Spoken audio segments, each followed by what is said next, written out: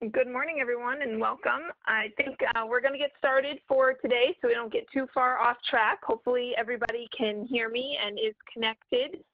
If you have any trouble throughout, go just refer to the email that Jean King sent out to you with the link. There is actual contact information via email to Mackenzie White, who would be able to help you do some troubleshooting to connect if you're for some reason on but not hearing us or can't see the chat or something of that nature. So let's get started today. My name is Rachel Bespuda. I'm the Tri-State SARE Project Director. I want to thank you all for joining us for today's webinar. Of course, in light of the COVID pandemic, we have transitioned our to a virtual field training webinar rather than our in-person field training workshop that we had originally planned for. We are recording the webinar today as well, so it will be posted on our website soon after for your reference and further learning. The PowerPoint presentation will also be posted as well. So to decrease background noise while we're recording, we have muted everyone who is on the call. So if needed, you can type in the chat section at the bottom right-hand corner of your screen. If for some reason you're not seeing it there right now, go ahead and hover down by the bottom of your screen, kind of where my mouse is at the moment. You should see a little chat button. I think it's the third or fourth from the right.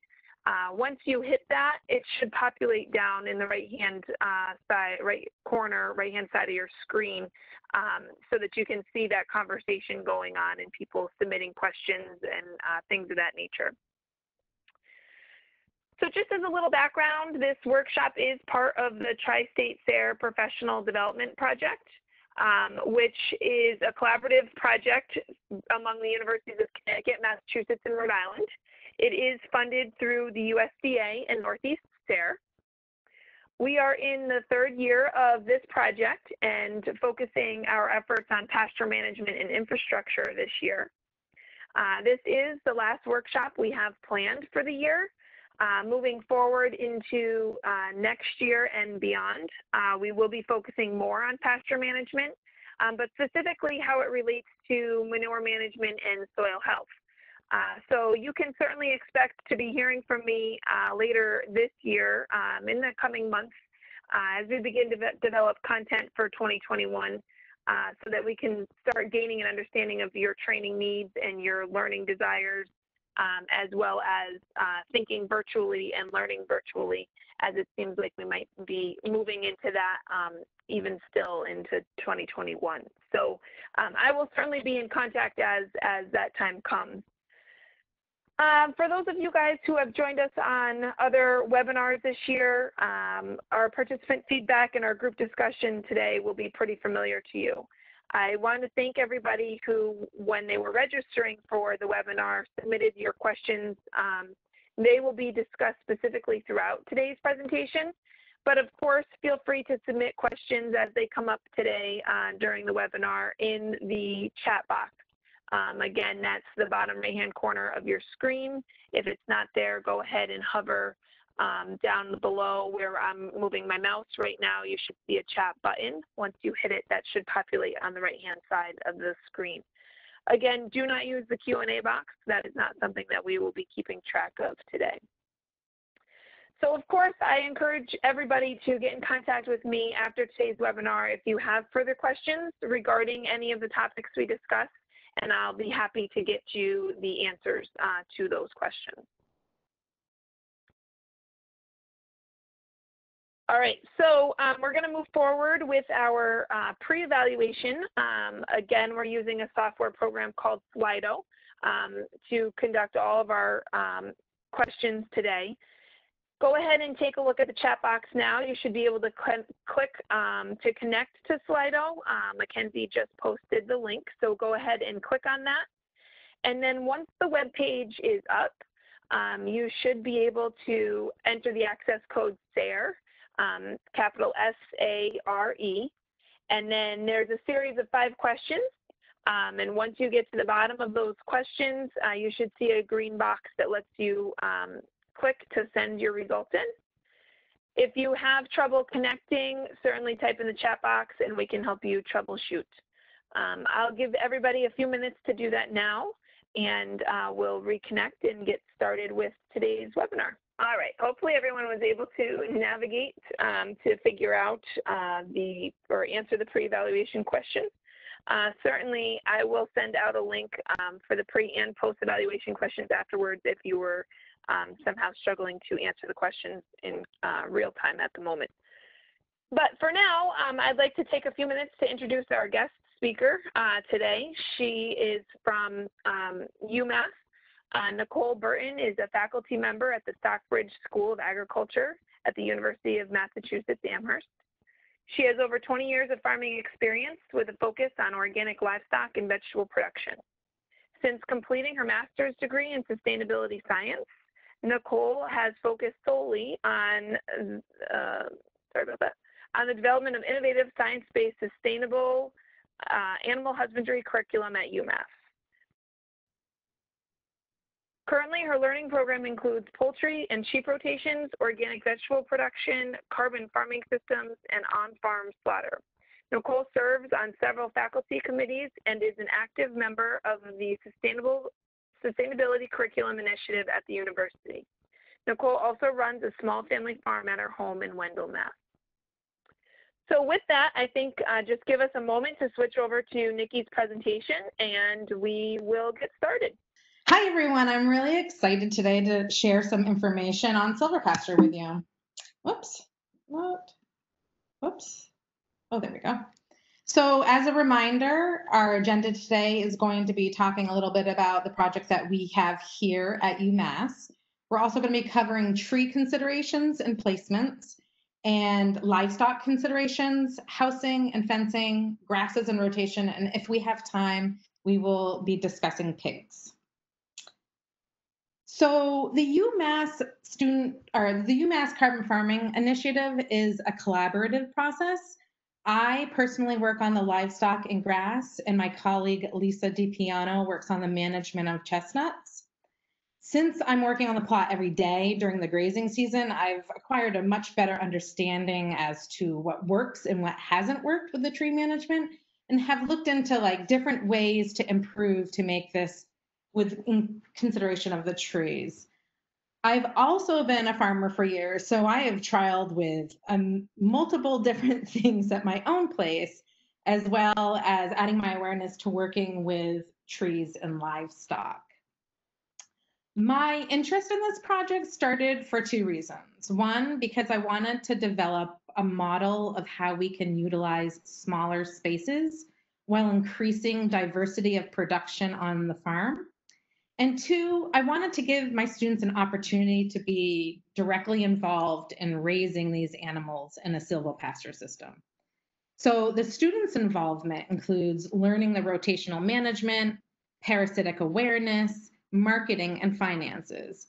And each year I choose a manager to then guide the students that are working in the summer with this specific project. They also write up manuals based on all of the information obtained, such as weight gains, costs, and an overall narrative.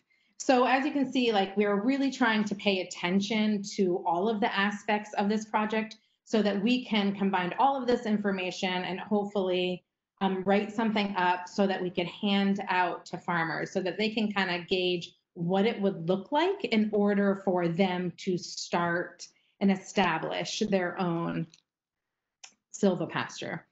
I do want to point out that we have chosen sheep in our silvopasture system. Being at the university is complicated, and we are only allowed to purchase animals from the university farm. So our choices are Boer goats or sheep. And sheep just seemed to be an easier fit for us with the trees. We ran about 7 of them this year because of COVID. We also started much later in the year than we would had anticipated.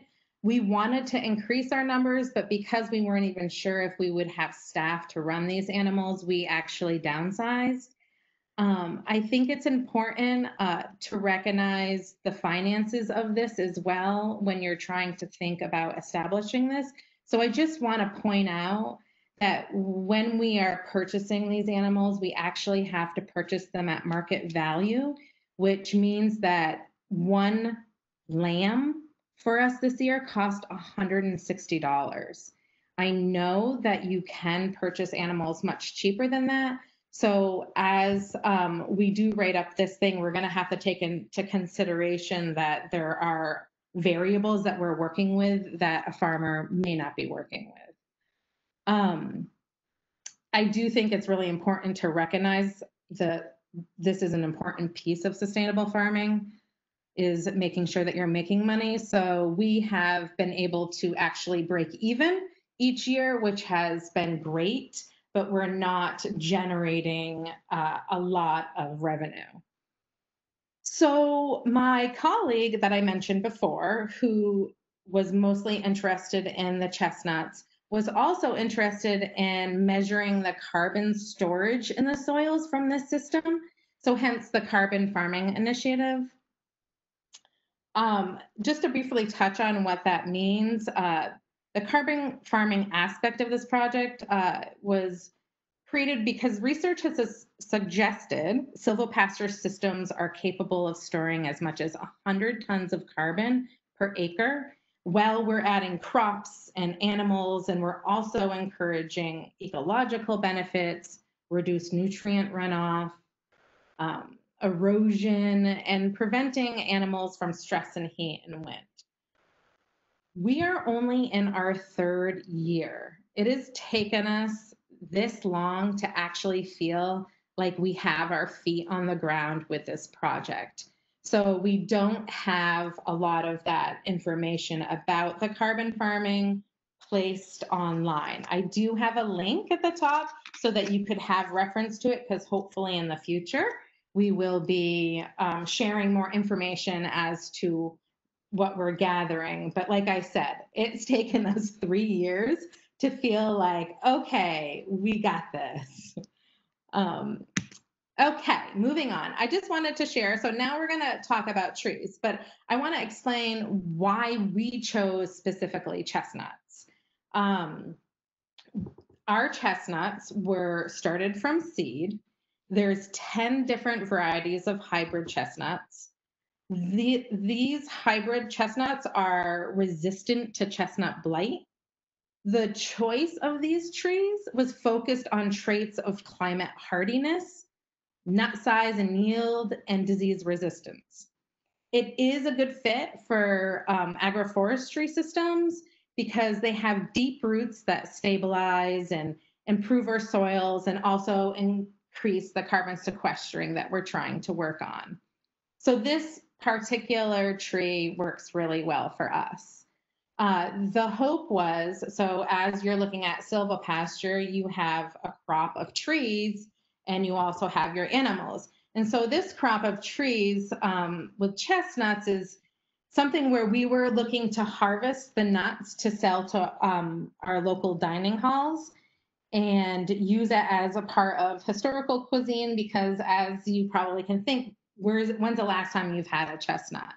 We're trying to bring back that cuisine. It also, if you ground up the nuts, you get a gluten-free flour, which is really appealing to a lot of people currently. They also, just for a little fact, they're low in fat and have high in carbohydrates, which I found to be, it's nice to know what product you're trying to get out there to the public in order to sell it, especially if it's new. Understanding a lot of the nutritional values is important. Their benefit for the animals is supposed to provide wind and sun protection, but I can tell you that we are 3 years in and there is absolutely no sun or wind protection at all. So that has taken a little bit longer than we had anticipated for their growth. But I guess in perspective, we did start them from seed. We did not purchase whips like small trees. So it's going to take us a little longer. But in these pictures, you can see like That is not our specific silvopasture, but our trees are a similar size. And then in the bottom right-hand corner, that's actually how big they can get. Let me see. Also interplanted in our chestnut, this is the actual silvopasture, and you'll see what looks like bushes and shrubs. We have interplanted a food forest in amongst the chestnuts.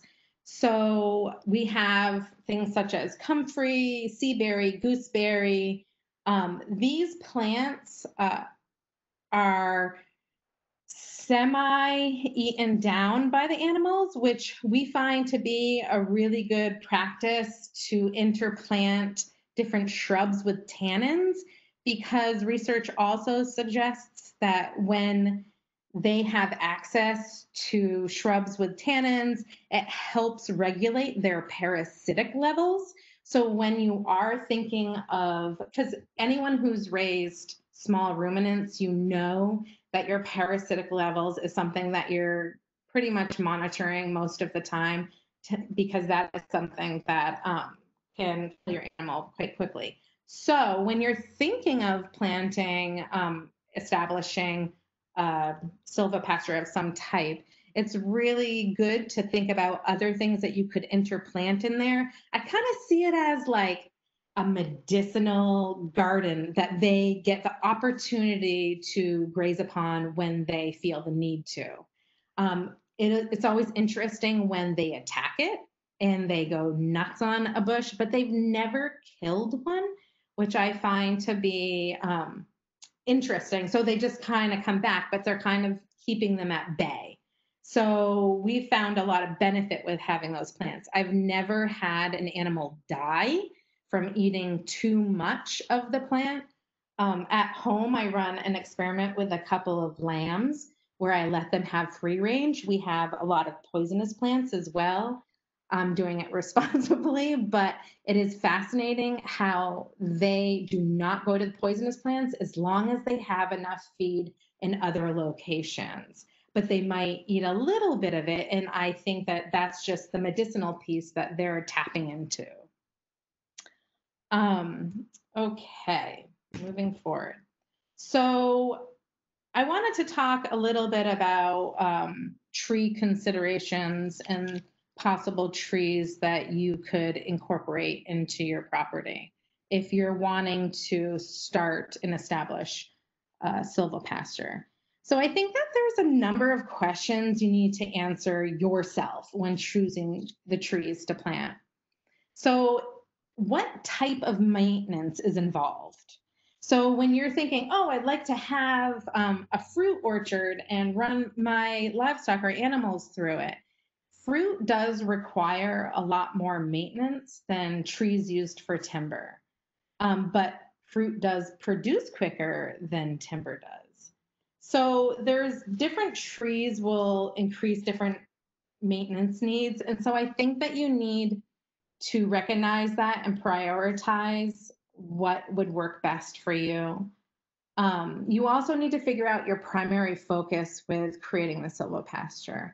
Are you looking to create a product for sale on top of the animal that you're running through the silvopasture? Are you looking for fruit? Are you looking for timber? Are you looking for a nut? Are you actually looking for fodder, like just growing feed for your animals? And then asking yourself, what crop are you capable of growing, harvesting, and marketing? So for me, it worked out really well here at UMass because I'm not responsible for the tree's well-being. So that's going to somebody else. It's nice to collaborate with other people when you are thinking of establishing something, especially in a situation that might be new to you. If you do choose fruit or nut, you more than likely will have to think about spraying, whether it's organic or not. And when you're spraying, so we have an apple orchard here at the Agricultural Learning Center where the silvopasture is. And it's possible that I could run the sheep through the small orchard. But I choose not to because I know they spray with copper. Copper is toxic to sheep. So there's those little things that, like, when you're spraying, and what's the timing of your spraying, like the maintenance of the fruit might be a lot more than you can handle. And what's economically feasible to purchase and maintain. So you might buy a bunch of trees that are quite expensive, and then you're trying to learn how to maintain them. But you have to recognize too that not all of the trees are going to actually make it. So we planted ours really close, and knowing that they wouldn't all survive and that we could take the strongest ones and know that they would thrive. Another thing to do is to match the type of tree with the land that you have available. So for example, chestnuts don't like standing water. And in the pasture, silvopasture at UMass in the spring, there's a lot of moisture present in the lower half of this plot. So instead of planting chestnuts, we chose honey locust and persimmons, 2 trees that can actually withstand being in really wet, moist environments. You will have to evaluate your pasture and land and understand, and it might not even be your land, because I find that there's a lot of opportunities if you feel like you don't have an area that could fit this need. There's a lot of opportunities to also lease land. And so in that way, you'll just have to observe what that land is growing and what that environment is. If you already have trees, you'll have to learn a lot more about how their needs coincide with the animals as well as the environment. And you'll have to learn you might even have to thin out, and you might have to hire someone to actually thin out. Here I have listed a few possible trees that might work in a situation. You can see that they're all planted differently. Some of them are in rows, some of them are kind of more in a grove situation. Locust is really a popular tree. The benefit of locust is that some people on organic farms use it as fence posts because, like cedar, it doesn't break down as quick and they cannot use pressure treated wood. So locust has become of interest for people, but unfortunately it's actually considered invasive in Massachusetts, Connecticut, and Maine. I know that there's people out there managing it in some capacity, and it is a marketable timber, but just wanted to point out that even though it's really interesting, hardy, resistant, and it's still considered invasive. A couple others that I didn't point out but are really great too are alder. It's great at fixing nitrogen in temperate climates. It offers like high protein fiber for animals, firewood, and some people might use it for mushroom cultivation. Also is willow. It's highly adaptable and it produces condensed tannins. So we talked about tannins before being beneficial for parasitic control, which is helpful. And then there's also black walnut, which is nutritious nuts and timber. So I don't know what, okay. I just wanted to show this. Some plantings require mulching and maintenance. So as you can see, this is an earlier picture of our silvopasture. And you can see that the trees were planted, but then there was a bunch of mulch that had to be placed along the rows. Planting them closer has proven to be pretty much a pain when I'm trying to move the animals, but it's also allowing us to see which ones will thrive more than others. And as you can see, there's no shade. And another thing that we discovered right off the bat is that our sheep love to eat chestnuts. And so the first thing they do is run right to that chestnut if we fence them in with it. So that has proven to also be problematic with younger trees because they're the same height as the animal and they can destroy it. So we've had to protect them. I'll go over like different tree protections as well, and ones that we found worked and ones that we found didn't work. But as you can see in here, I'll also cover housing, but we have to use a shelter in order to provide shade for the animals. That brings me into spacing and shade cover, because there was a lot of questions concerning shade cover, which are totally great questions to ask, because as the trees grow, so will the vegetation below them. We have a lot of sun because the trees are small right now, but I know that the understory will change as the trees grow. Pasture plantings will look different than transitioning a standing lot.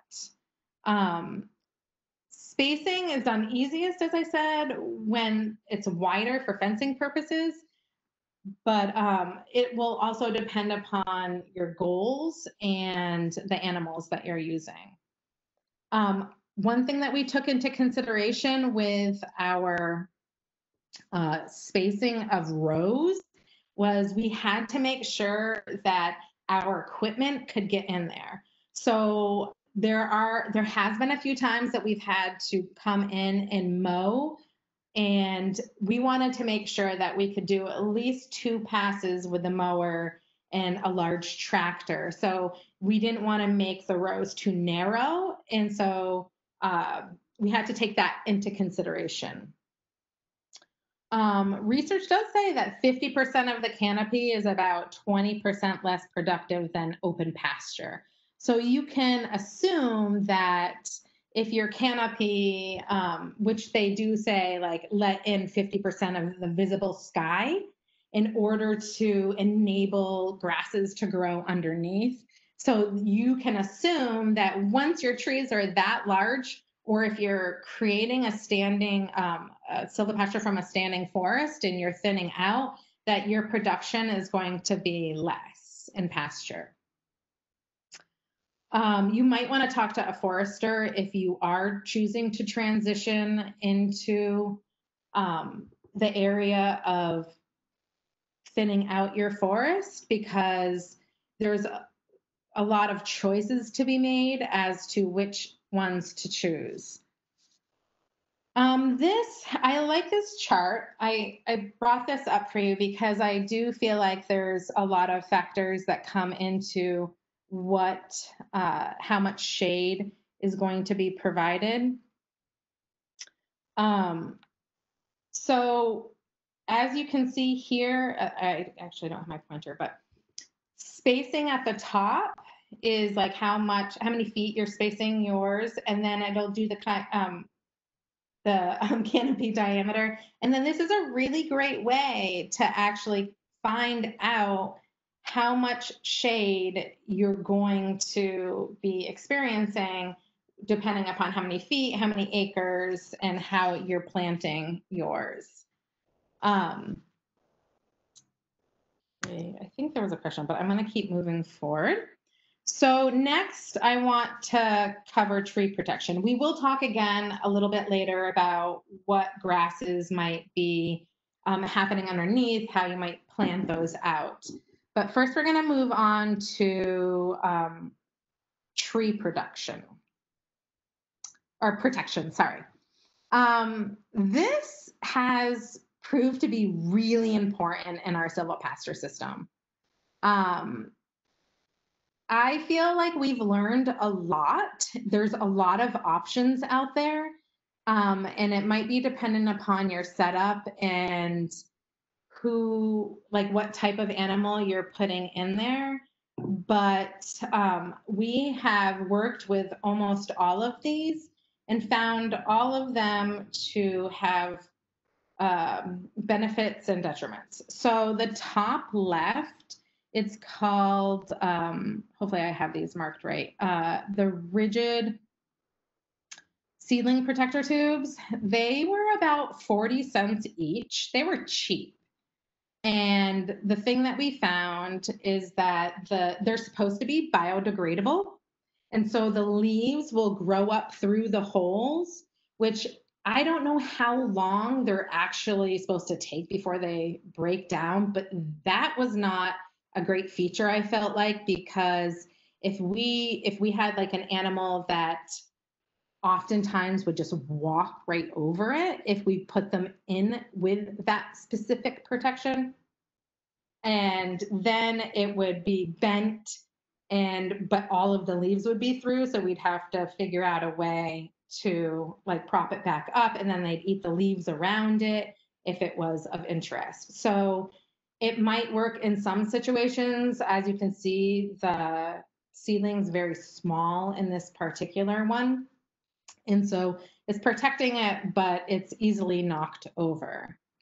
The middle top is a Blue X tree shelter. These are more expensive. They're about $1.40 each for the base, and it's supposed to help with this blue in particular. And if you look to the far right, there's also another tube protection as well, and those are supposed to help with UV rays and create extra protection for them, but the sunlight can get in there, so the tree is still growing. So you're supposed to technically, the tall one, take off the protection, and then all of the leaves and the trees or the branches like then just come out, and they're supposed to be totally fine. We have yet to take the cover off, but we have peeked in there and noticed that it has been working. The bottom left is an arbor shield. So this one in particular, you might be able to see it if you zoom in a little bit, but it actually has rebar, like has little pieces of metal that protrude from that in order to protect the tree. It has rebar, I was trying to say before, to keep that actual tree protection frame stable. And then the little spikes out there are supposed to protect it from the animals eating, like stripping the bark, which they can do with the next picture. But, you know, honestly, anyone who's raised animals knows that they love to rub. And so it's possible if you have cows, they might not eat the actual tree, but they might be like, oh, this is a nice little bit of a scratching post. And so they might put body weight onto it, and then it might knock it over. So these are things that you need to think about when you're thinking of like, am I putting them in with the trees? Am I not putting them in with the trees? Like I said, the one on the bottom right is similar, it just doesn't have those barbs coming out. So rubbing and eating is an issue. Sometimes I find that if they do have one that's like the metal kind of wire going around it, is that the sheep in particular will eat to their height and prune the bottom half of the leaves off the tree. So you'll have like forage on the top, but they're eating the bottom half. That might not bother you. It might, but they can eat through some of those mesh holes because they're not small enough. So I wanted to show these pictures because we noticed that we had fenced the sheep into one area. So we thought we'd put up just quickly some fiberglass posts and some chicken wire. I'm like, they won't be able to get to the bark because they will strip the bark of young trees, most animals. And they totally knocked that down. It was like they went in there, the first thing they did was go over to it, and then they knocked it down. The picture on the far right, on the top, that is not the same tree. But when we did allow them to have access to the tree, we were wondering what they would do. And they completely ate the entire thing. Here's some more pictures of the tubes that we've been using. I want to use a pointer, maybe a laser pointer. Okay, that makes it easier. So this tree right here is actually the one that I showed you in the previous slide that they ate down. So it's still surviving. So these are obviously really resilient trees. we have loved these tree protections. The tall, we have like a really stable stake that holds it up. And the trees have been growing really well in them. They still have leafage in that tube.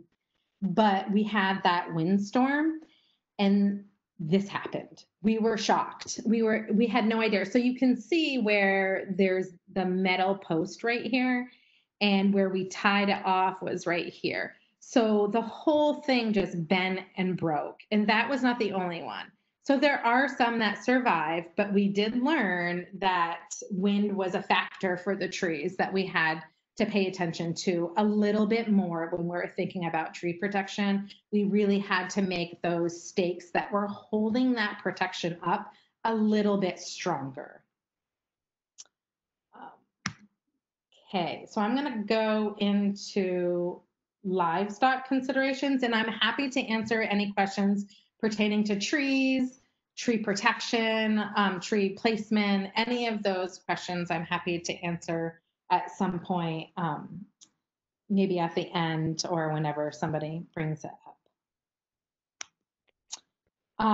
Nick, you do have a couple questions about some trees and some shrubs. Did you want to answer them now, or do you want to wait until the question and answer session?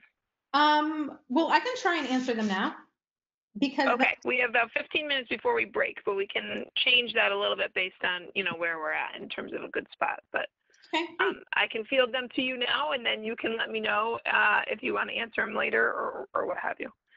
Okay. But the first one is asking what shrubs are recommended when you were speaking about using shrubs with tannins.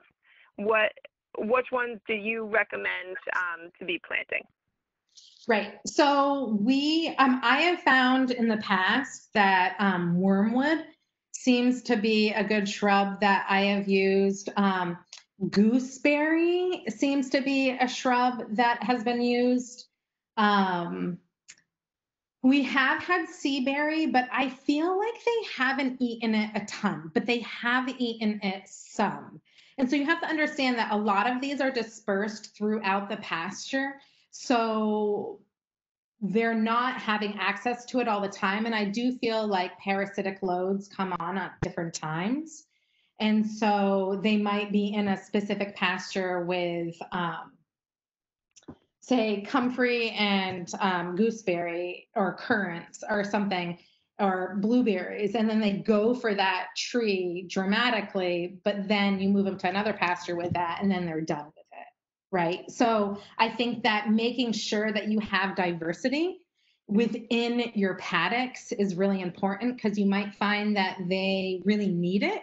And then at times you might also find that they don't, so they're not eating it a lot. But that doesn't mean that they won't do another rotation through that paddock and not feel the need. So we also have had, as you can see in here a little bit, we've also had them eat a lot of the trees. So because those are producing a lot of tannins as well. So as I said, you might find like a willow might be a nice one to have in there for a tree. You might want to not only think about shrubs, but also planting trees, interplanting them with your pasture as a tannin producing shrub or tree for them. But if you look up anything, like if you just Google tannin producing shrubs or trees, like you'll probably get a good base. But like I said, I find that they go in and out of what their needs are depending upon the time and what paddock they're in. Sure, that makes sense. Second question for you, Nikki, is, and it's prefaced with this might be out of your area of knowledge, but black locust is native to the U.S. just south of New England in Pennsylvania. And with the changing climate, it seems natural that its range would be moving northward. That said, why is it still considered invasive? Yeah, I don't know. And I feel like I do know of some black locust farms that sell it. So I don't know if there is some kind of permit you can acquire in order to grow it, but I I don't understand why. It's not in Vermont. I know a lot of black locust farms in Vermont, and I have no idea. I would suggest planting it or reaching out to somebody who might have an idea as to gain a permit for it. Because it is a really beneficial wood, and it would be really great in a silvopasture system. Great, cool. Those are the two questions I have so far, Nikki. I'm sure there'll be more that come in, but I think maybe just pick up where you left off. We have about 12 minutes before we're scheduled to break, so just so you know. Yes. So first I'm going to talk about some livestock considerations, like what animals are you choosing for your area? You want to really think about where your interest and knowledge might be in. So if you're brand new to animals in general, like what animal are you really attracted to and feel that you can manage and handle?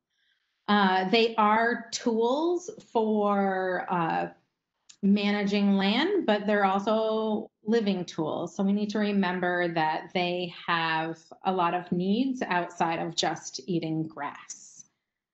So sheep are great. They're cute and people like seeing them, but they tend to graze really low. So you have to be on top of your rotations in order to avoid them destroying the pasture. They also need protection from predators. So making sure that your fencing is really good is important, as well as you might have a guardian animal in there. They do have a specific market. So like we're talking about like the whole picture, the whole animal.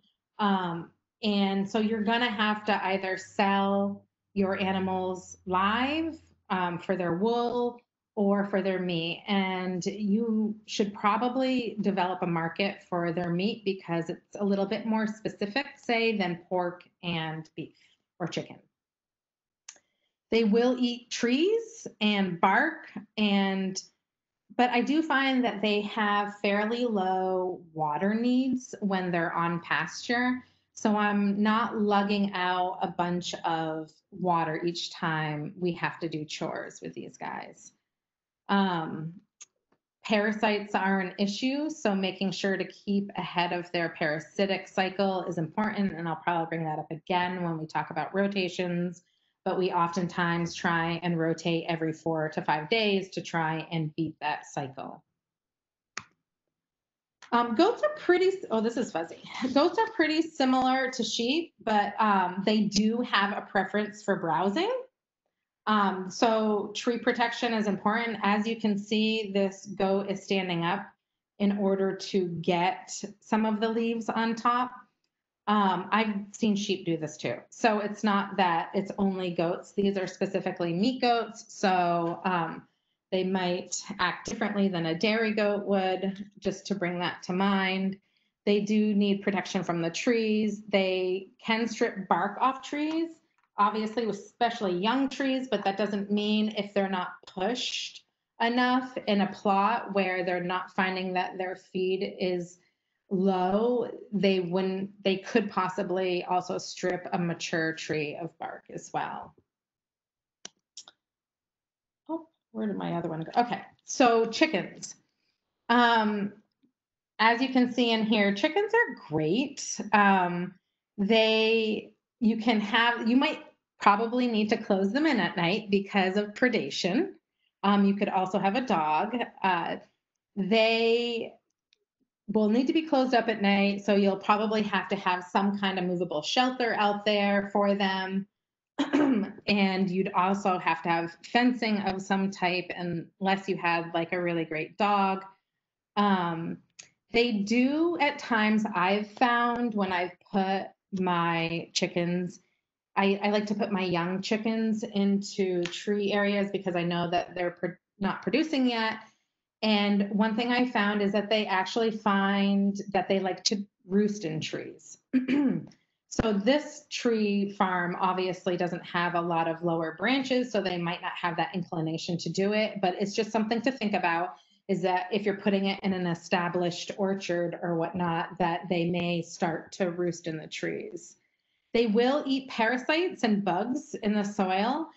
And so it's really nice to use them as animals to follow up larger ruminants, like cows. They'll break up their patties, their dung patties. And so they'll be helpful in that way of parasites. I find that in orchards, I like to have them there because they will go for a lot of the bugs that might go for your trees. They'll go for those in the soil and hopefully decrease the number of pests. They are really good at clearing land. So even though you might like put them out on grass and whatnot, you can expect if they're there too long that they'll probably eat all of the grass and scratch up the land. They also will create dust bowls.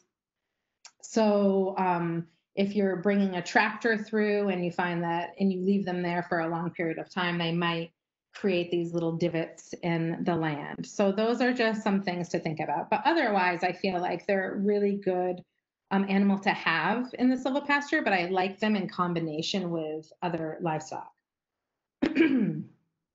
Geese are great. They are great for sustaining off grass. But for those of you that have raised them, you know that they might have an aggressive side to them. They might be great in combination with another poultry, such as ducks, because they are good at protecting. They have similar needs as ducks, and so they need access to water other than like a typical poultry water because they need to clean themselves. And so as ducks and geese, you're going to have to provide, you're going to have to provide a bowl of water. They can produce eggs and meat, ducks and geese, and they are really good in specific systems. So some people might use them with mushrooms, and also follow them up with after, say, a cow or a sheep or a goat have gone through an area. They are really good, and I wish I had them this year because after the drought and the rains came, I have never seen so many slugs and snails that it was out of control. And so snails and slugs, they carry problems for ruminants as well. And I was really wanting geese or ducks in that situation to come through the pasture and clean them up, but we don't have access to that. So it's just something to think about, that each of these animals have different benefits to them. So you might find that you want to have eggs and you want to have lamb. And so you're going to find a way to work these two animals together, but possibly at separate times, because these poultry, chickens, ducks, and geese will require some, geese probably not as much, but require some grain. And then if you're trying to keep, you don't want your sheep and your cows and your goats to get into that feed. So that's why sometimes we separate them. Sorry, another fuzzy picture. Cows, I love them. They are animals that only graze down to about 3 inches. That is because unlike the goat and the sheep that tear with their teeth, they're actually tearing with their tongue. So they will not destroy a pasture, but that's not to say that you want them to go super low all the time. Another thing that's really fantastic about cows is that it's way easier with the fencing. They are larger animals, so they may have a bigger demand of space and water and needs, but it's much easier to move them through. They still should not be in with smaller trees because they could trample them, or they could like eat them because they need it. So say if you're planting the willow and they're like, oh, a tree with tannins, I'm going to try and eat that. So, I guess it depends upon the breed as to how much they're into browsing. Different breeds like encourage that more. Um, their weight could damage the soil if left on a space too long, which can damage the tree roots and cause erosion too. So movement's really important in this. Um, they also like to rub. So I keep saying that about animals because animals really like to rub. I've seen cows have access to trees over a period of time. Like people just put them in the woods, they left them there, they gave them a huge swath, and they literally rubbed the bark off the trees. So it's something to be aware of. Like the importance of moving your animals is going to play a big part in your management, but also like the health of your trees. It's important to recognize your animal's needs and personalities and what their inclinations are before you go and put them in the woods. So just remembering some of these small pieces will be important. I will talk about pigs later. I feel like they're a little bit more complicated in the woods. So we'll save that for after. Okay, so moving on to housing. So I think that housing is not something you initially think about when you think of silvopasture because we're anticipating that the trees are going to give coverage for these animals. As you see with the cows, like they will go to where there is shade. And so there's a few things that happen with that particular situation where oftentimes when animals are in a plot for a long time and they congregate underneath the same tree, they can compact all of the soil underneath it. So those are some things to think about. The more trees you have, the more spread out they are possibly going to be. But in the beginning, it's really important to give them the opportunity to have shade. And so you might have to provide housing. I have found that even if we did have trees that provided shade, I would still provide housing. And I say this because it is an opportunity. If I have a problem out on pasture, it's an opportunity for me to close them in. So as you can see with the cattle panel in front of the shelter where the sheep are, I can close them, like corral them in, close them in, and then handle them as I see fit if there's a problem. It's hard when they're out on pasture if they don't have a routine to capture an animal. Some of you may be close to a barn, which is great, and you can move them into the barn. But sometimes you might find that when you're working in a silvopasture or a woodlot, you're a little bit more in a remote location. So getting them contained is a little bit more challenging. I also have found that it makes it a lot easier for me to move the fencing. So I close them in and I completely move all of the fencing to a new location. If I didn't have anywhere to close them in, it would make it really challenging for me to put up extra fencing to then take down the other fencing. So I would always have housing in our situation. There has been times where there's been windstorms as well, and I feel a lot better about putting them into this type of shelter than leaving them out. It also is a way that we could train them to the fence, and also a way that when we got them, they were brand new and they had never seen grass. So we're also acclimating them to being on pasture as well. In this particular picture, these are students of mine, and we had to put up an extra tarp because the sun, when they were trapped in there, they didn't get shade at a certain part of the day. And as you can see, those two little water buckets are carabinered to the fence, and we just basically take 2 5-gallon buckets with lids and we transport them via truck to get out there. So your housing situation might look different. This one was Shelter Logic top for like $200. And then I got 3 panels from Greenfield Co-op for, I think they were $150 a piece possibly. That was the most expensive part. And then a cattle panel. So overall, it's like a makeshift shelter that really helped us gather everyone and do the work that we needed to in the silvopasture.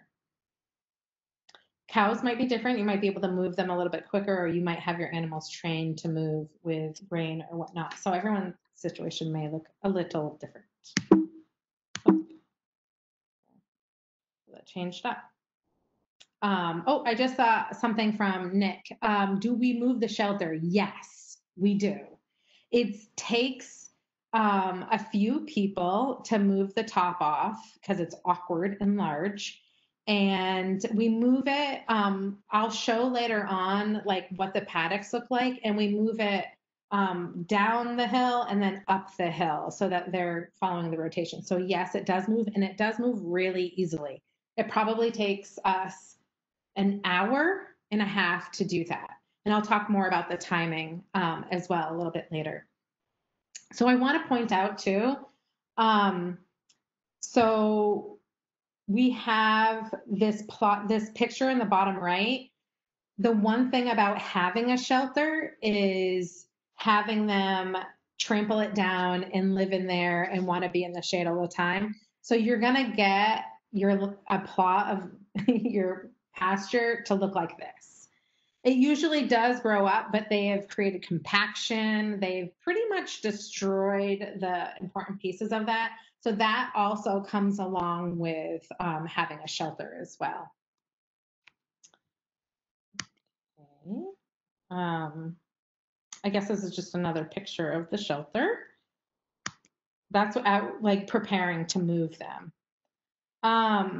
So next I'll talk about fencing. So fencing, I think that this might be a better one. Okay, so training to the fence. Obviously, some of you may have already trained your animals to the fence, which is really great. It may depend, your fencing may depend upon if you're leasing land or not, or if you have them in a more remote location. Because I think that when they're close to the house or whatnot, we're seeing them. And so we're not as concerned. We might get, as farmers, we might get a little lazy with our fence, but making sure that it has a strong charge is really important. I also have a little camera that I put in the shelter to see like who's walking, because I'm not here. This is at the university. It's exposed to whoever decides to walk through. And it's kind of a security thing for me. But I've seen coyotes.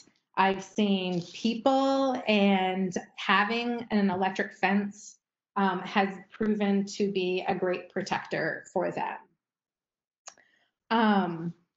So when you are fencing in amongst trees that you're trying to establish a silvopasture in an existing lot, this type of fencing for goats, chickens, it's electric and it's movable. So it's got great versatility in making the space that you want, but doing it in the woods is a wicked pain in the butt.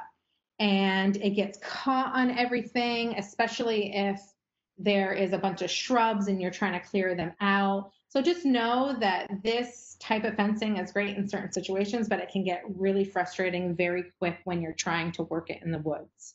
That's where when you're establishing something in the woods, you might think about having a cow, or you could put up a strand, and then it's not grounding out on the bottom, because these fences specifically, if you can kind of see where there's like a line that I had weed whacked, it's like a little bit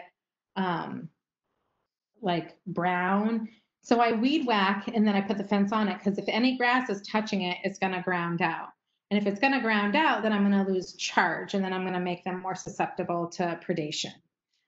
So just know that strands are a lot easier to move around the woodlot than not. I think this picture here. So in the beginning, I was really scared about having these animals out on this farm with nobody there, like nearby, that was responsible for them. So what I ended up doing is putting up this fence line, and then you can kind of see this top line up here. I put another electric line on top in case any animal felt inclined to jump. Not to say that this would stop them, because if they're in the air, they will not be shocked because they're not connected to the ground. But I feel like it was a visual barrier. Like it said, don't jump because there's a line here. At least I was hoping that that's what it was going to do. I eased up over time, and I trusted the fact that the fence, because we were more remote, I got the height of a goat fence. They sell them goat size, they sell them sheep size, they sell them poultry size. They're all different heights, but I tried to find the tallest one so that I could feel a little bit more comfortable about the coyotes that were roaming around this farm. So the thing with this, most of the trees for our production are planted fairly close together. And so it does make fencing a little bit more challenging. We have to go around corners, so you're going to have a lot of these white insulated posts that are in the middle that are holding that top wire up. It enables you to take corners and go around in awkward little situations. I have started to relax a little bit and subject some chestnuts to the sheep because of management of this type of fencing and wanting them to get enough land to move every like 4 to 5 days. Like I said, you do have a little bit of maintenance with fences such as this because you don't want the grass growing up, so you're weed whacking or you're mowing a line. Something else to think about with housing and fencing is water. It's really important. They get a lot on pasture from the moisture from the grass, but how are you going to get it to them is going to be something that you're going to have to work out. The cows, like I said, have a much higher demand than a chicken. So you might have to bring out tanks and just figure out what their needs are. But more than likely, you're in a remote situation where you're going to have to bring it to them. Here's fencing for geese. As you can see, like the squares are a little bit smaller. I won't go into detail too much about the fencing, but I think that it's such an important factor that I couldn't leave it out of this presentation, because I think that not only is it an investment, but it's also a learning curve to make sure that you're providing enough charge to keep predation out. And so this is a picture of what you would need for cows. You can train your cows to one strand. It's awesome, super easy to navigate in the woods, and it's not even close to being near the grass, so you don't have to worry about it grounding out. You just got to make sure that it's on and hot. So next we'll move on to grass. So I did provide this link in this slide. I found it to be a really great resource because I do think that it's important when you are trying to start something or establish something in a pasture or an old lot or whatnot. I think it's important to be able to identify what you have. And so this guide is a nice way to, I find it to be easy to navigate. And so that should hopefully be a really nice resource for you. So some things to think about, are you working with what you have? So do you already have a pasture established?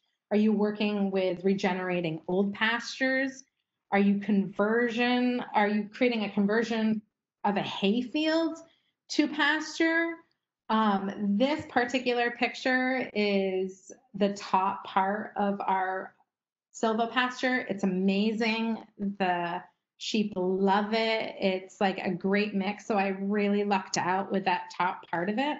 But it's really all about the location, your soil, the light availability. And as we've talked about with the trees, that changes over time. So being aware of what you have there and what might survive and what might be challenges is important. And knowing, knowing the time of the grasses may change. And then, so if you are thinking of changing your grasses, there's a number of ways to do that. But oftentimes I find in silvopastures, you might broadcast or use a Brilliant cedar, or I have seen a farmer successfully convert woods into a silvopasture situation by putting out hay for the animals in the woods. They eat it down, but the seeds were dropping to the ground. So the following cycle, there was actually seeds already there with mulch on top, and the grass grew up and it looked really nice. So I thought that was kind of a neat method. It's also taking the investment of putting hay out and making sure that it has seed heads available to be seeded out. But there's a number of different methods, but it's going to really depend upon if you can work with what you have or if you feel like you need to add in things. Okay, where am I? Oh, here, sorry. So I just want to talk a little bit about tall grass, because I know that there's different theories and approaches to having tall grass. So in this picture, can you see the sheep? They're like the little white pieces in there. That's how tall the grass is. This year, because of COVID, we received our sheep really late and the grass was super tall. Some folks will graze out tall grass instead of mowing it. I found that with the sheep specifically, that it's harder to clear an area for the fence, and the regrowth, it tends to be slower unless all the grass is lying flat. So I often will mow to help myself with this. These fields that we've been using were once hay fields. So the mix is geared towards hay production. So more than pasture production.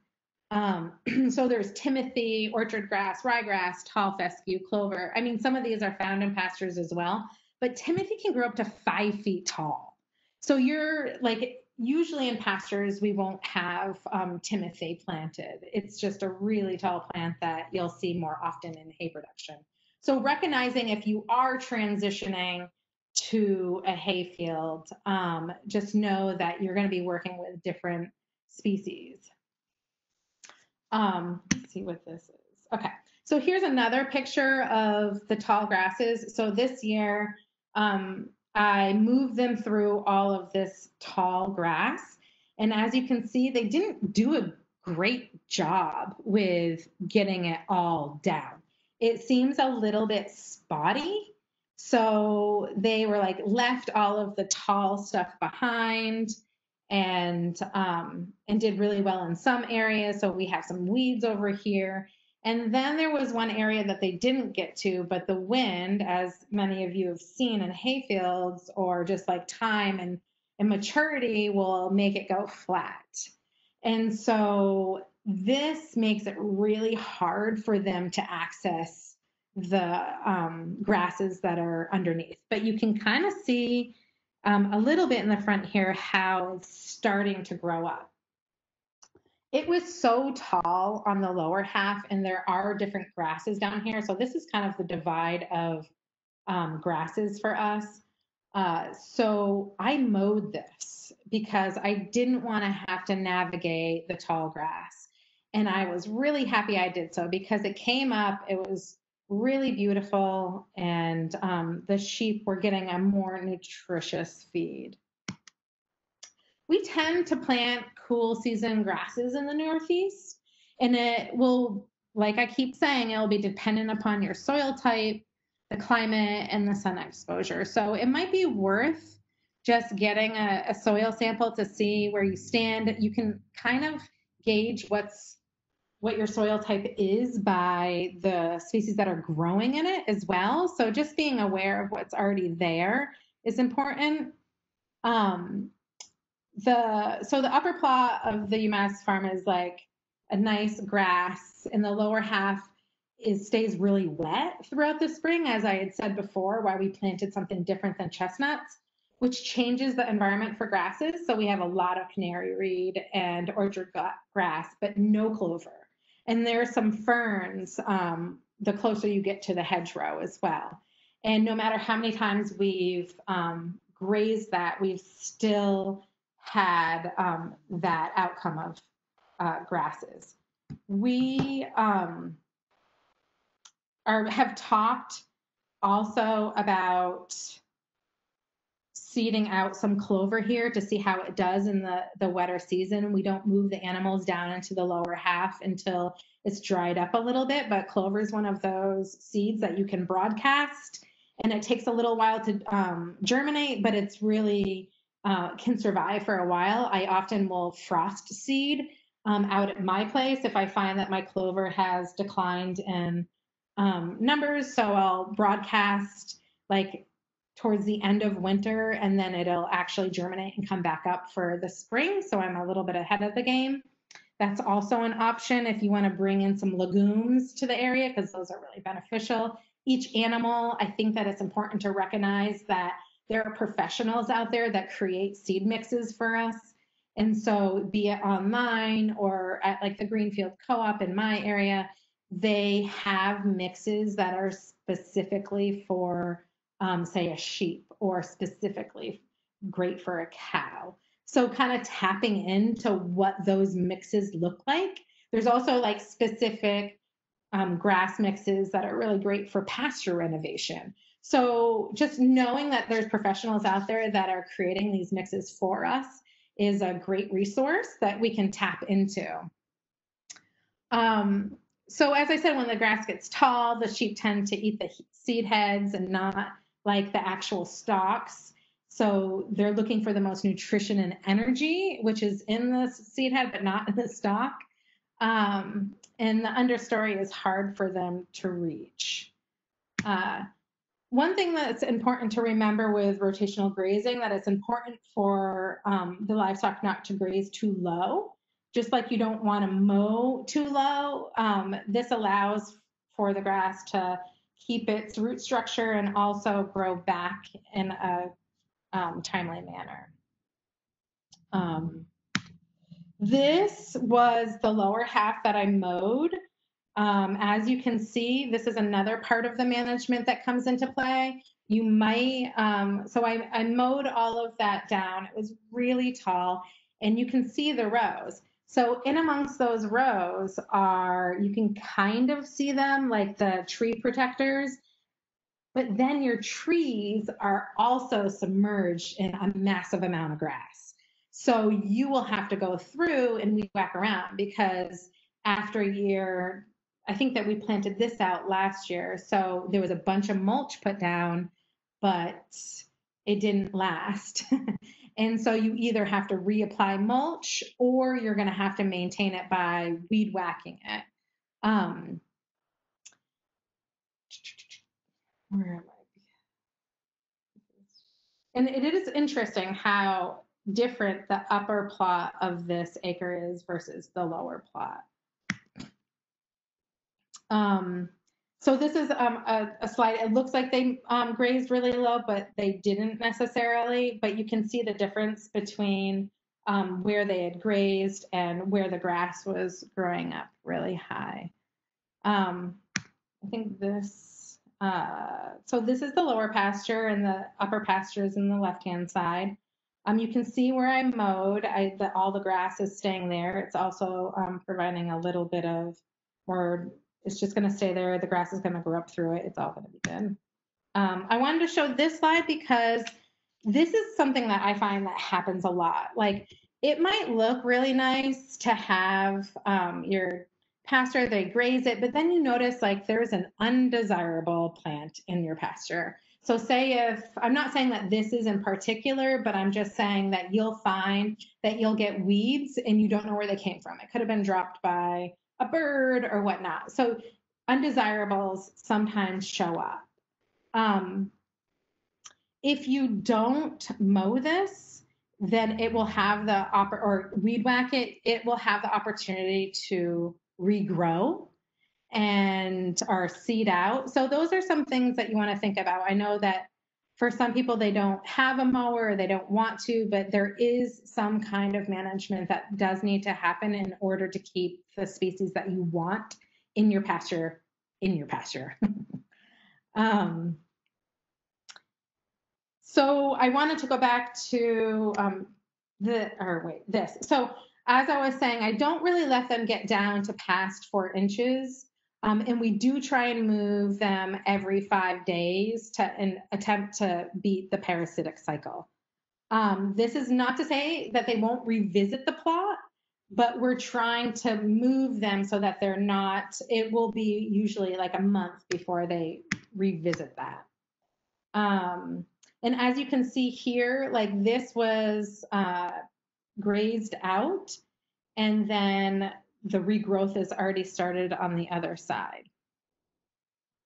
We do try and move our sheep. So here in the pasture is actually comfrey that was just placed in there. So they can use that and benefit to them if they have, same for adults, I mean, as humans, if they have like sore muscles or aches and pains, it can really like help with that piece. And it's like holds a lot of nutrition. But we do try and move the sheep, as I said, 2 times a week. It usually takes, we have a maximum of 3 fences that we're moving. This is a really good number for our fence charger. So 3 fences set up really well will produce about 4.5 thousand volts, which is good enough for them and good enough for predation. So we're matching the number of fences we have to the actual charger. So this is another picture of what might happen after they go through with the undesirables. Here's some milkweed, and they're kind of just like picking through what they want the most. This regrowth happened within like 2 weeks. It was incredible. So sometimes if you get the healthier pastures, we haven't been fertilizing it. The only thing that they're getting is grazing. The pastures are like being grazed as well as manure droppings. But the regrowth we're seeing is phenomenal. And so the healthier your soils are, the healthier that your systems are, the better the grass will be. Here's another picture I just wanted to show you of how it looks. It doesn't even really look like much, but you can see the grass. It's all pretty even, which has been, that happened without mowing. We did not mow last year. We caught it in time in order to not have to mow. You can kind of see the line here on this one. You can also see like all the trees and the shrubs that we have. This was at a time when we had a little bit better mulching system. But you can kind of see with the shed or the shelter, like how wonky the fence is. It kind of like goes in and out. So making sure that you have enough fences to work that land. We have the house on one side and we basically place it in the middle so that we're rotating it around the whole area that is provided around that shelter. And then we move the shelter and we basically do a whole other square. So we're trying to do 2 rotations of the shed and then we go back and forth and back and forth. So I feel like I want to touch a little bit, not sure, touch a little bit on developing silvopastures from your woods. I'm going to show the book at the end, but if you haven't already gotten or heard of the book Silvopasture by Steve Gabriel, I really highly suggest you get it. He goes into depth about how to create your silvopasture, like what trees to thin, what you're looking for in trees. Like he's an agroforester, I believe. And so he's got a lot of that information that would be really beneficial for that. One thing that I've found sometimes successful and other times challenging is getting the seed to perform as I want. In that, I have found that planting in the spring is the best because leaf coverage has not fully come in. and there seems to be a lot more rain, and these are more isolated locations. And so when I'm planting, after I've cleared the land, the animals have done their job, the pigs specifically, I will then seed out, and I've found more success in the spring. And then you also have the trees that, like, we save all of our oaks so that the acorns fall down and the pigs get that opportunity to eat all of the acorns. And so when I'm doing that, I don't want to have seed down, I want to have grass. So I'm trying to time, I always want to plant in the spring, and then I want them to be able to get the harvest in the fall. So trying to time those are really important factors. Like I said, I've broadcasted in there. That seems to work pretty well. I've also tried the method that I told you about, where you can lay down mulch and hay. And especially if an area seems a little rough, I'll tend to do that. Sometimes I even fertilize if I find that the soils are a little bit too acidic, because I will test them. So say if I had a lot of pine in my forest and I'm getting rid of that and I'm just keeping my oaks, I might have a lot more acidity than I really want.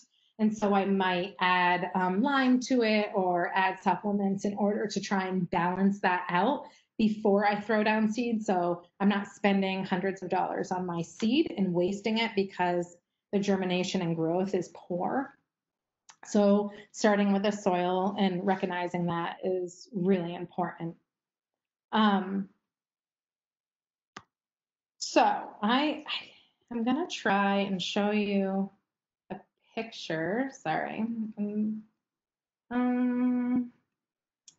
Let's see. I wanted to show you. Nope. Sorry. I want to show you this. Okay, so I just wanted you to get an understanding as to, like, kind of an overview of what we're working with. So I find that these maps are really great to have, especially when you're trying to figure out where you're planting things and what would work best. So Google Earth is amazing. Hopefully you have access to it. If you're looking at a plot and you're trying to figure out what to plant and where to plant it, a lot of times you can see, or you can request, where it's really wet, and where there's like openings and where there's trees, and then it makes it a little bit easier for you to place out. So we used to have the sheep move down to the silvopasture because of fear of students harassing them. It was more of a protection in the beginning when it was a pilot project. But as you can see here, this is where the silvopasture is, and then here is waterways. And this is also wet. Our vision is to move the silvopasture, expand it, and bring it over here. But this area is only going to let us plant certain things. So having a map of your land is really helpful when you're trying to place some things out. Okay, bear with me. Good. Is this what I want? Nope. Play from start. Oh no, sorry. Bear with me for a second. I'll get there.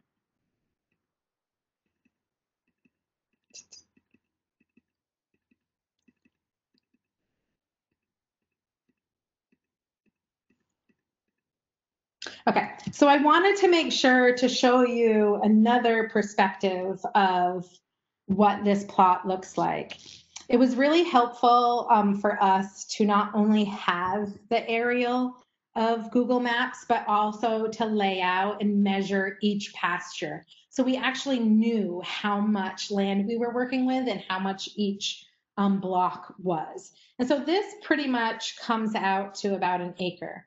I do suggest having a backup place. So oftentimes if you're working with developing a silvopasture in a woodlot, you might have it right next to a pasture. So you have like a backup land, right? So in case it's like we do our rotation, we do our first rotation here, and we do our second rotation around our shed here. Sometimes this is not ready. And so we move them to the backup plot. And that gives us a little bit of time. And then we move them back up again.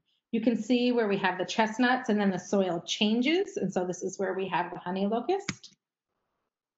Another perspective to give you is this has been our rotations. So as I say rotations, I'm saying that there's a shelter in the middle and we're rotating them through all of these paddocks.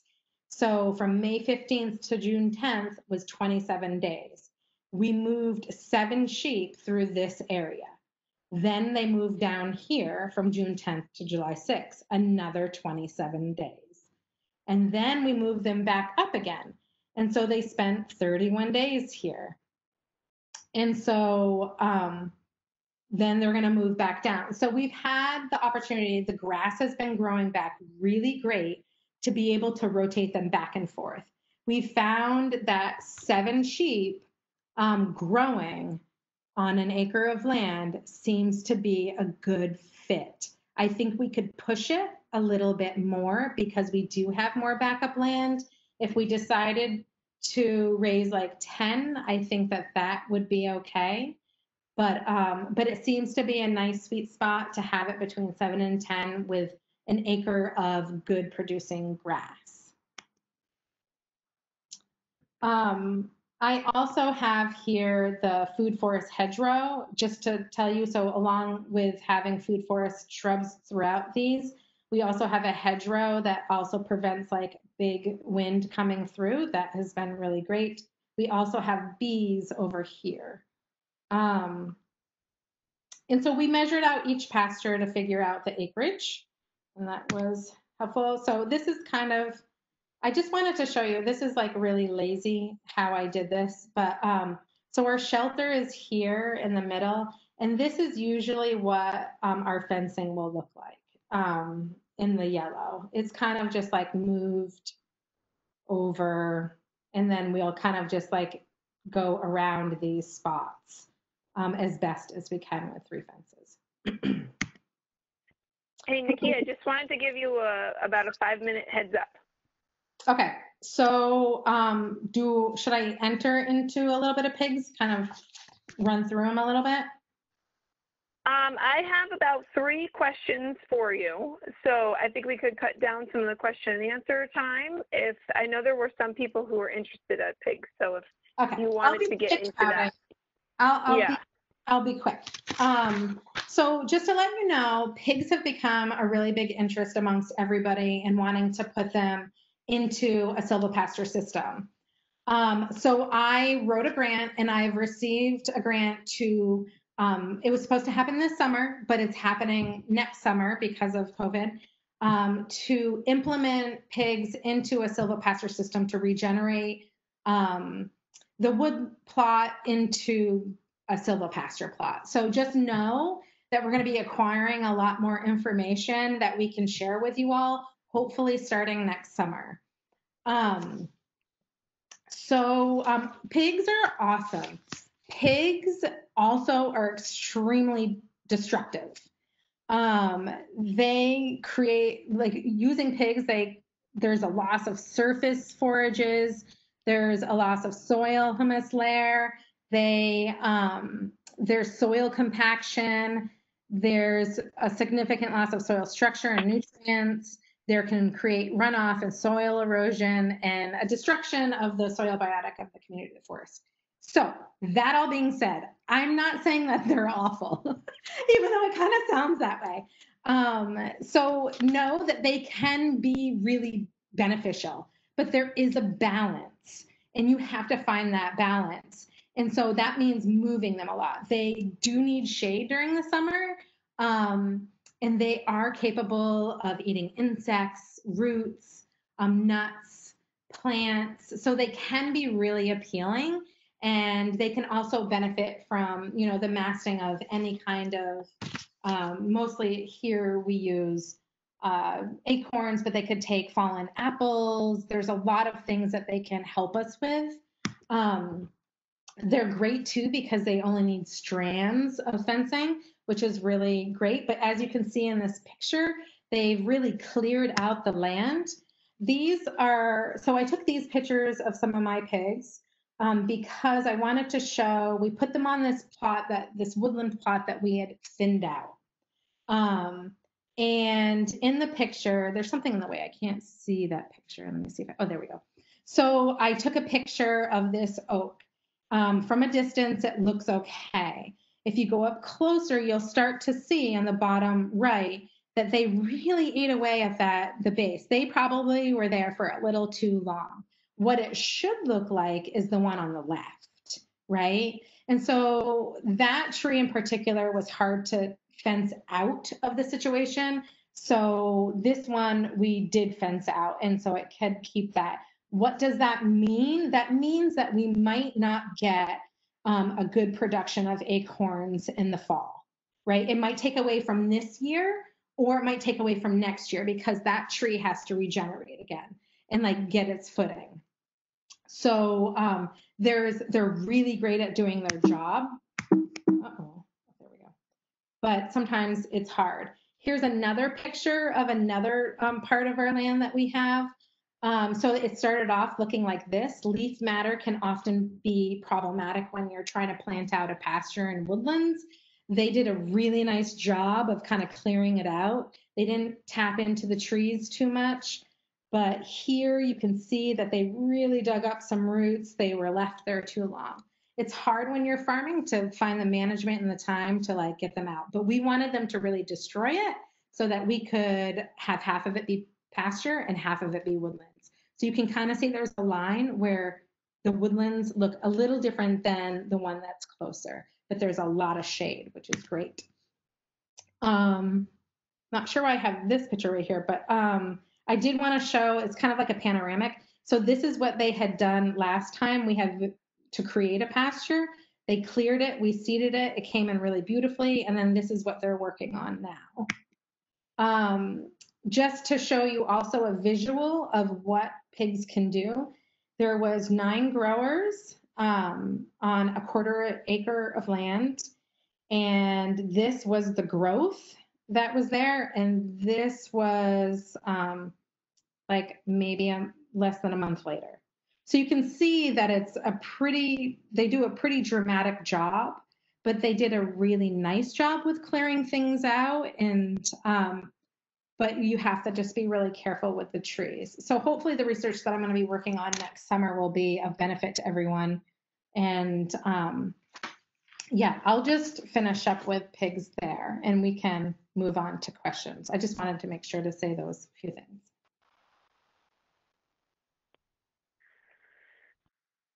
Okay, Nikki. So first, just to everybody who's still with us, if you have any specific questions, feel free to type them into the chat now, and we will make sure that they get answered or at least addressed. I will start with the first one we got back when we were discussing the types of animals, Nikki. So there's one participant wondering about turkeys in an apple orchard. Do you have any thoughts on that? Yeah, that might be great. I mean, I didn't mean to eliminate turkeys. They're just part of poultry in my mind.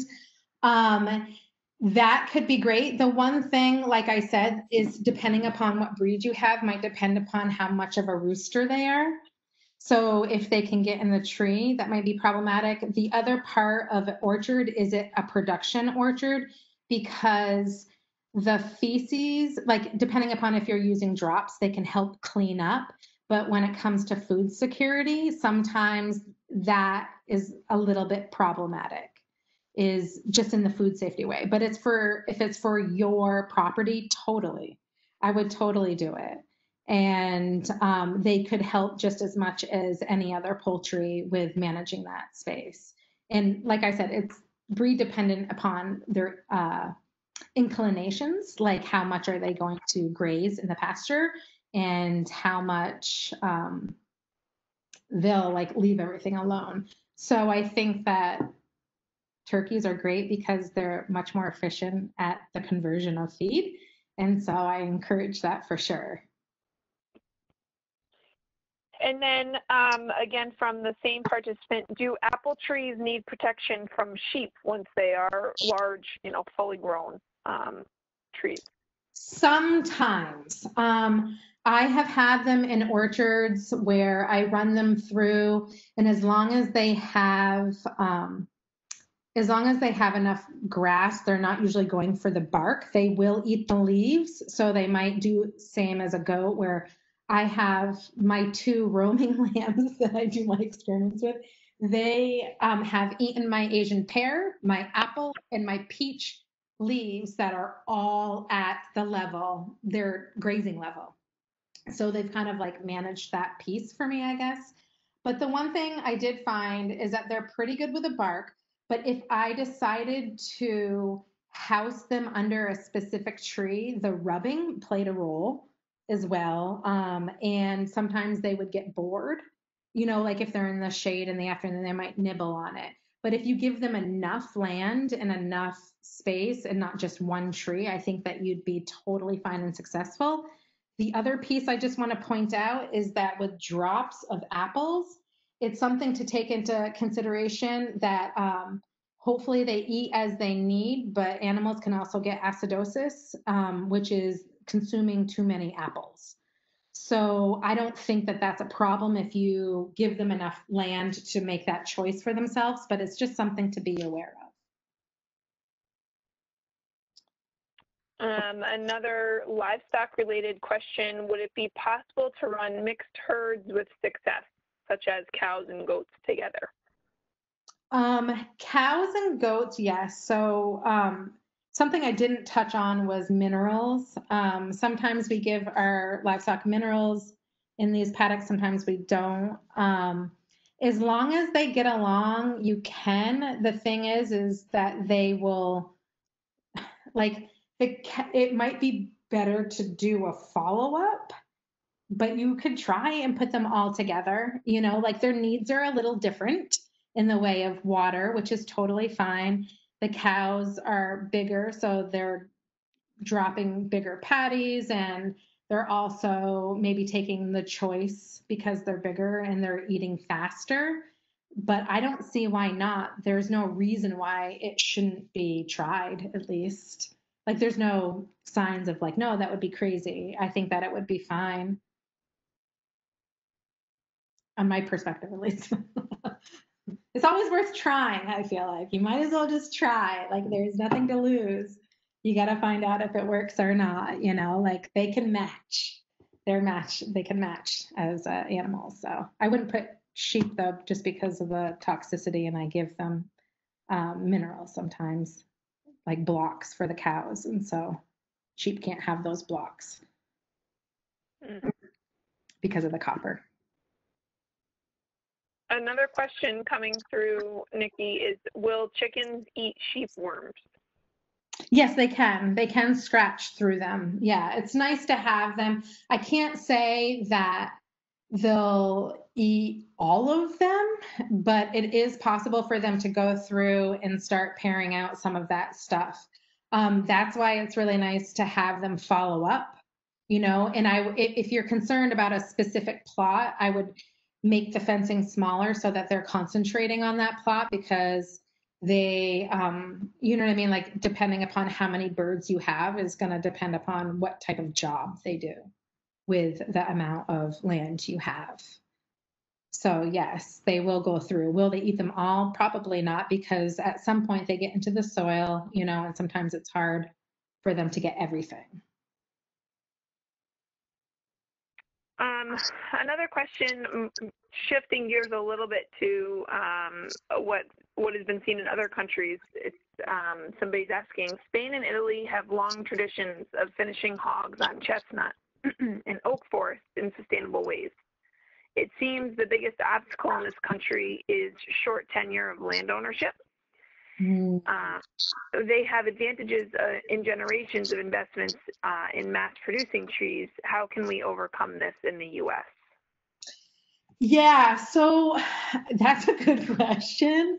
I feel like one thing that we need to start doing is reaching out to your neighbor that has land with trees.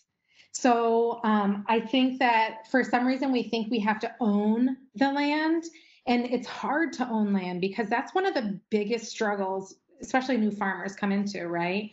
Is acquiring land. So something that my husband and I have started doing is reaching out to people in our community and in educating them, but also saying, hey, can we create a relationship with you where we pasture our animals in your plots and we'll help, as long as we're doing it responsibly, we'll help like regenerate the land back to a farming piece. So I think that it's a mentality that we need to help people realize that we do have a lot of land and we do have a lot of potential and that people can do it responsibly. And I think that when they think farming animals, they automatically go to large production, and that stops people. You know, they're like, oh, that's awful, but they don't recognize that there can be a relationship with animals in the land that can be beneficial. So I think that education is really important, and also reaching out to your neighbors in your community, because folks internationally have a lot to share with us. And I feel like we have a lot to learn from them, and we can use their success to help reestablish our story, right? And so I don't necessarily have a full-on like solution, but I do feel like reaching out to educate people and trying to utilize other people's land, and then people seeing it visually will also be an educational piece as well. Another question coming in is, do you have any tips for removing moss from pasture? I'd go right to your soil. I'd say, okay, what's in my soil that's creating this? So it's obviously moisture, right? So moss wants to be moist. Most of the time you'll find it in the forest a lot. You might have to add some supplements to the soil in order to transition it away from what the moss is loving about it. You can also like you'd have to do that piece with the soil and supplementation. But I think another thing that we have done in the past, as you're opening the canopy up, you'll see that the understory will change. So I don't know if that moss is like out in a pasture or if it's in the woods. So those are two different, not too different, but you might approach it a little bit differently. But like I said, I would definitely go to the soil and try and navigate like equalizing it so that it's not moss loving. And sometimes we York rake things. So York rake is basically when you take a large rake on the back of a tractor and you scratch it, right? And you're trying to reseed within that to encourage plants that are more beneficial for your system. So sorry, it doesn't fully answer it, but it's something that I would start from in the soil. Also, Nikki, do you worry about poisonous plants with pigs on silvopasture, like dog stranglevine? Right. So I only worry when they're little, and especially if they're not with their mom. So I have a ton of laurel on my land, and that's very toxic to all livestock. And so when they're little, I take it, little being like they've been weaned from their mother and they've entered into being called a grower. And so there might be 13 weeks or whatnot.